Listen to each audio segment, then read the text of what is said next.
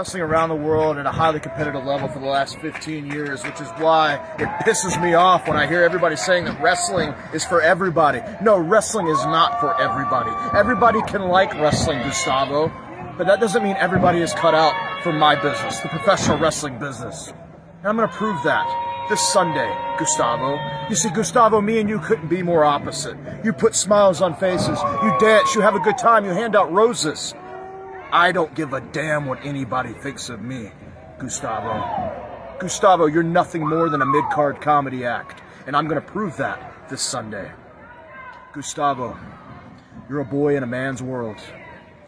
I have to protect my business, and the only way to protect my business, the John Skyler business, Gustavo, is I have to hurt you this Sunday. I'm going to hurt you this Sunday.